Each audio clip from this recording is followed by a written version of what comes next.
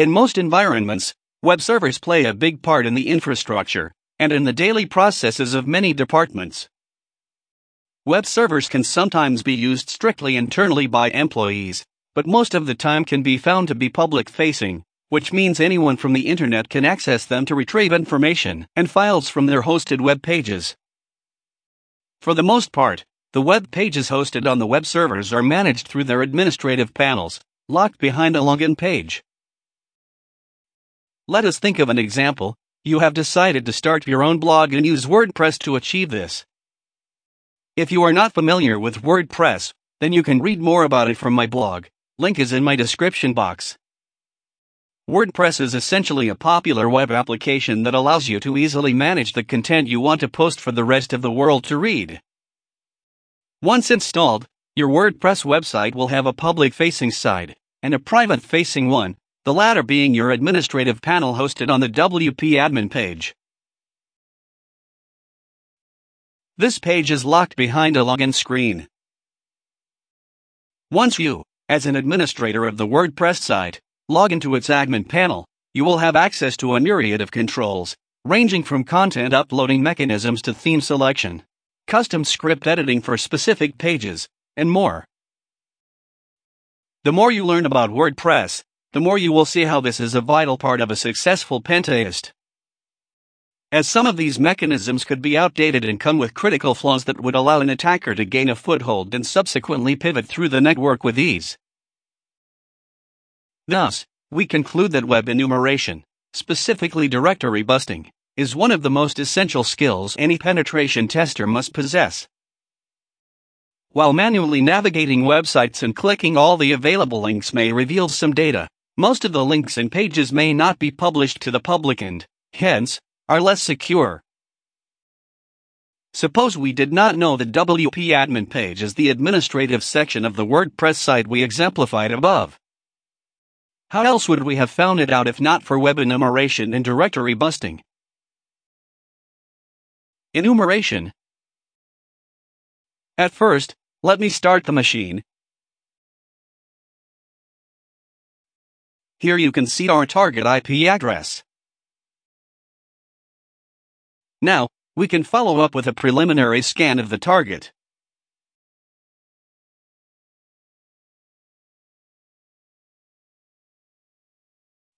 Using Nmap and the appropriate service version detection switch, we scan the IP address for any open ports and services.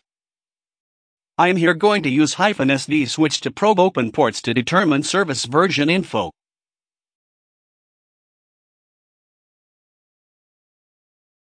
From the scan result, a single entry is shown and catches our attention.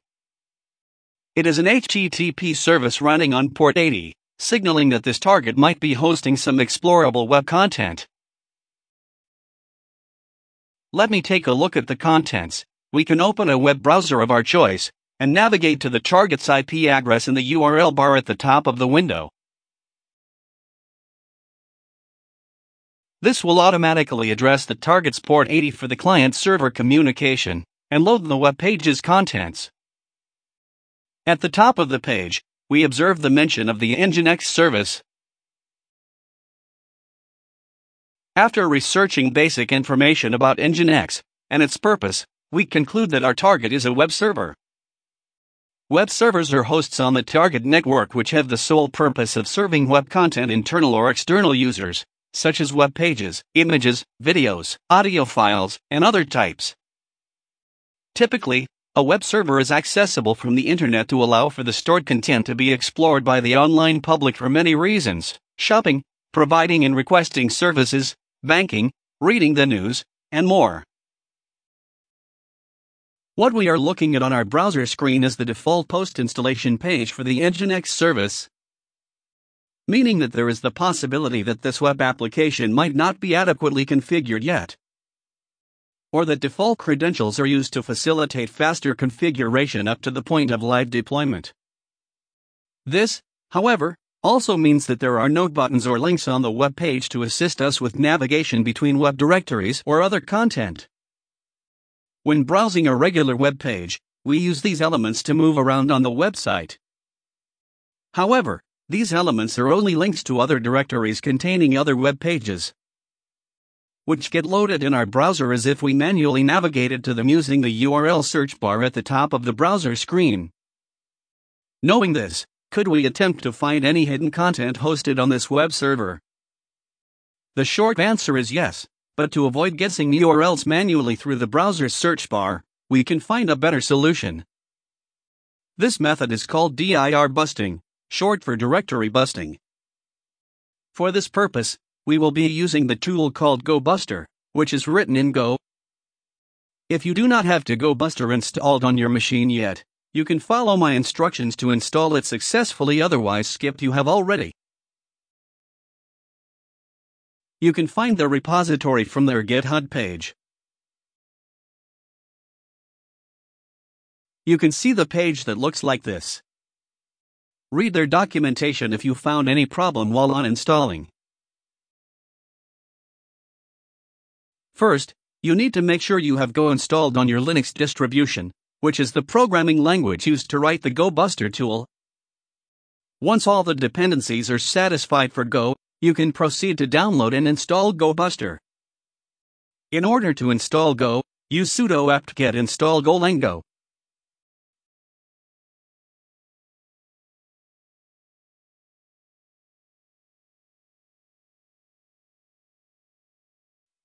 Once that installation is complete, you can proceed with installing the Gobuster. Now run sudo apt-get install Gobuster.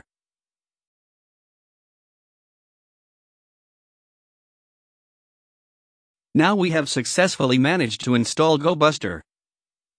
In order to start our dir busting, we will need to discover what capabilities Gobuster has, and which ones can assist us. By looking at the tool's help page, by typing in the Gobuster-h command in our terminal, we receive a list of all possible switches for the tool in their description. In our case, we will only need to use dir to specify the directory busting mode of the tool, -w to specify the word list, and -u to specify the URL. Before I go and scan our target, let me check whether I have a word list or not.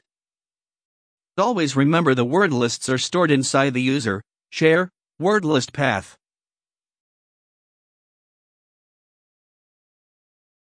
Now run sudo gobuster dir-w and specify the word list. -u and specify the URL.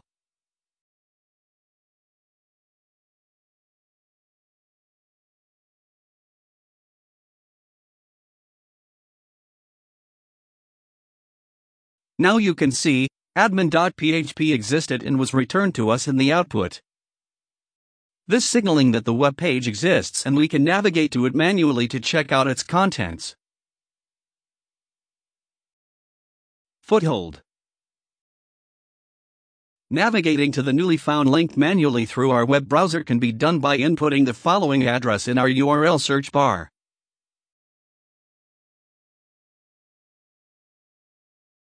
Once we proceed with this, we are met with an administrative panel for the website.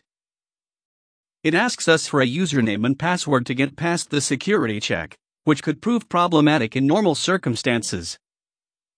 Usually, in situations such as this one, we would need to fire up some brute forcing tools to attempt logging in with multiple credential sets for an extended period of time until we hit a valid login.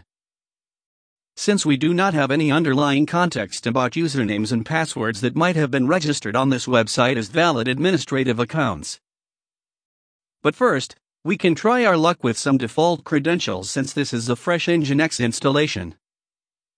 We are betting that it might have been left unconfigured at the time of our assessment.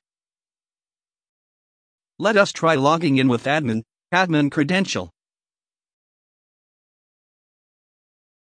We seem to be successful. The login worked, and we were presented with our flag. Now copy this flag and paste it to tasks. Before that, you have to solve all these problems. You can find these answers on my blog.